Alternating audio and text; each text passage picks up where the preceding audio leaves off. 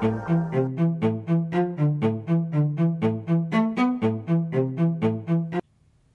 there drone fans, Rick here again from Drone Valley. In today's clip, I'd like to review a Bluetooth speaker from Bose called the SoundLink Color II. Now I know you normally come here for my drone clips and I promise to get back to those very soon, but I spend so much time around other cool gear and I love talking about technology. I have a lot of friends that ask me, Rick, what do you like in this particular category? Why are you buying that product? So I thought, let me throw a few clips together on the gear that I use on a regular basis and explain why I bought that particular product, just in case you're in the market for a similar product out there.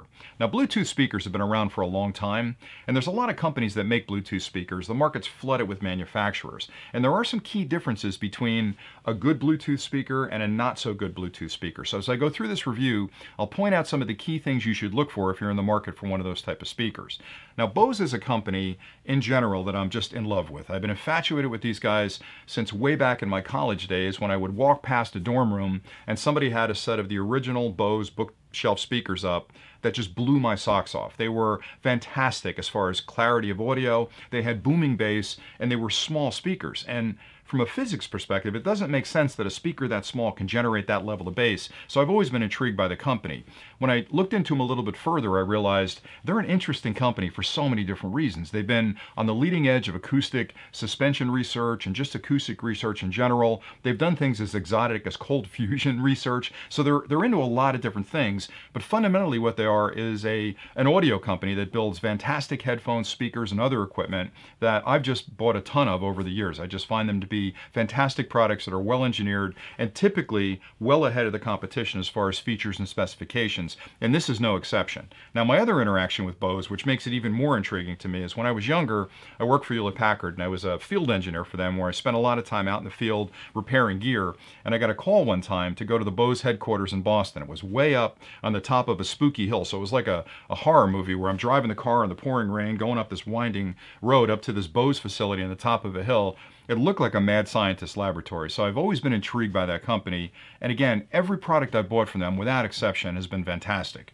This little speaker has got a phenomenal amount of technology crammed into a tiny little package, and it is different than a lot of other speakers on the market at a very, very competitive price point. Now, I've had this thing all summer. We've used it everywhere. We've used it on the beach, in the backyard. I've used it in the car, and it just really has never let me down for a bunch of different reasons. So for starters, let me talk about what comes with the kit. Nice little box. I'm not going to do the unboxing. All the stuff you get is outside of it. You get the speaker itself. You get a charging cable, which is a micro USB charging cable. So any charger you have that has a full-size USB connection on it, you can use to charge the sound dock. But this side of it is a micro USB. So again, you can use the cable they give you. You can use any standard micro USB cable you want.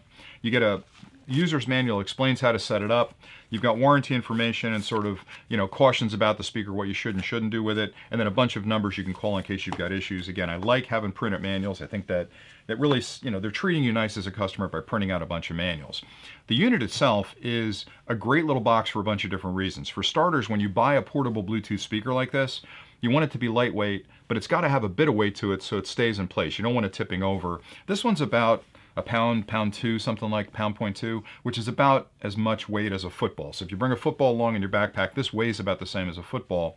The outside of it is completely curved, so there's no sharp edges to catch in anything. It's got a rubberized exterior, which gives you really good grip. So if you're moving it from place to place, it's not going to slip out of your hand. A lot of the less expensive ones are shiny plastic that is really hard to grip. I like that. It's got an IPX4 weather rating, which means if this gets wet, if you're at the beach, if you get sand or stuff on it, you can shake it off and it's in good shape. The only thing I worry about with the water protection is I wouldn't want it out in pouring rain, because even though the vents are kind of protected, you do have an exposed connections on the side. Now these two connections on the side, that's the micro USB for charging. The one above it is a 3.5mm audio connection, because unlike a lot of the Bluetooth speakers, this one can support external audio. So if you've got a phone or some type of device you want to play music from, you can use an audio connection from that into that side connection over there, so you can drive this with a standard audio connection, which is really nice because a lot of the Bluetooths are only Bluetooth, and if the device you're trying to play doesn't have a Bluetooth connection, you're out of luck.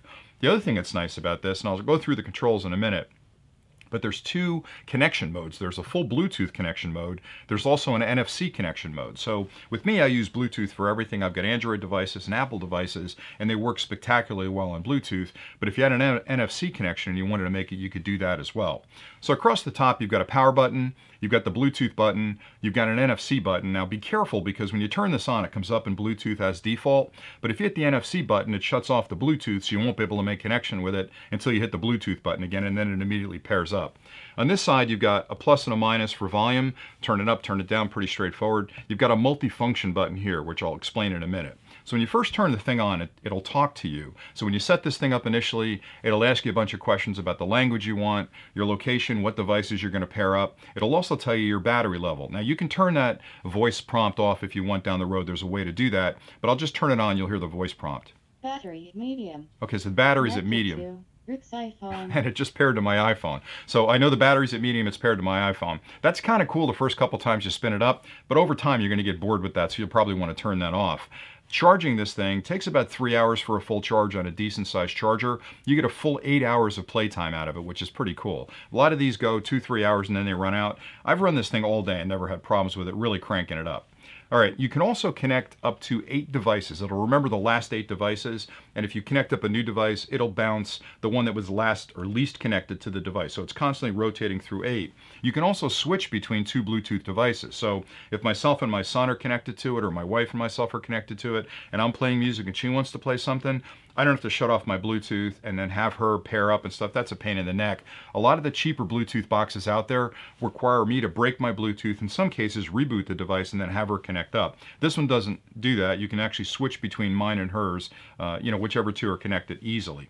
In addition to that, you've got a multi-function button over here. Now, the multi-function button, when it's first on, is if I hit it once, it'll play. If I hit it again, it'll pause whatever I'm playing. Now I'm already paired up. I don't even have to look at the phone at this point. If I push that button, it'll start playing the song.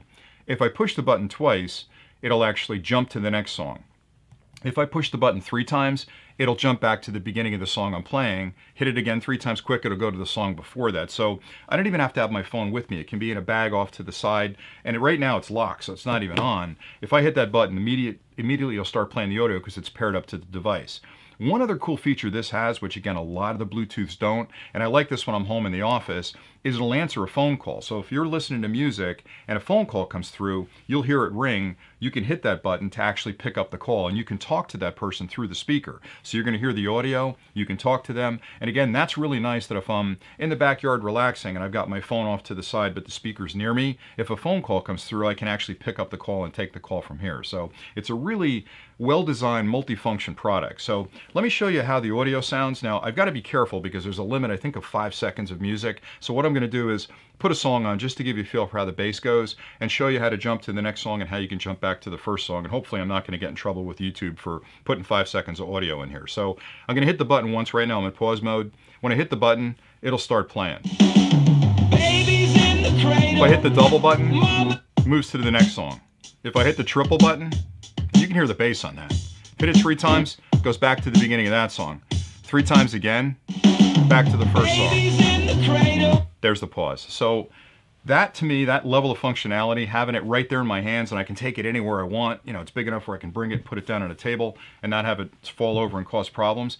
It's just a tremendous little box. And again, I know there's a lot of competition out there for Bluetooth speakers. A lot of people have a favorite brand they like. I'm not saying you should buy this one over the others, but if you're looking for a Bluetooth speaker that's less than 130 bucks, 140 bucks, this is a great little product. Again, comes in 4 different colors. So if you like, I like the white or the off-white. I think there's a black and there's a few other colors you can get it in. But for my money, Bose as a company is rock solid in their engineering.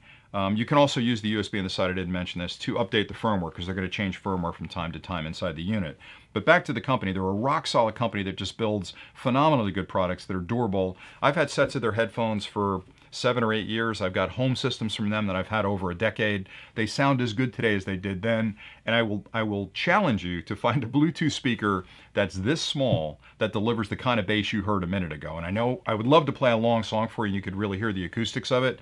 But if you're looking for one of these Bluetooth speakers, go to the store locally or get on Amazon and you can find these things at a really decent price. So anyway, that's all I really had for today. Hopefully this was helpful. If you have questions about this, please drop them below. I'll put a link below where you can go to Amazon. You can read the specs back and forth against this and other products. If you decide to buy the product through that link, we get a little credit for it, so that would be nice. But you know, at the end of the day, I own a lot of products. This is one that I've used all summer. We use it all the time wherever we happen to be, and it's just done a tremendous job for us, and we're really enjoying the product. So hopefully you find this helpful. Thanks an awful lot for watching. I enjoy doing these, and again, if you guys find value in them and the comments reflect that, I'm happy to do more of them. So we'll see you soon. Until next time, happy flying.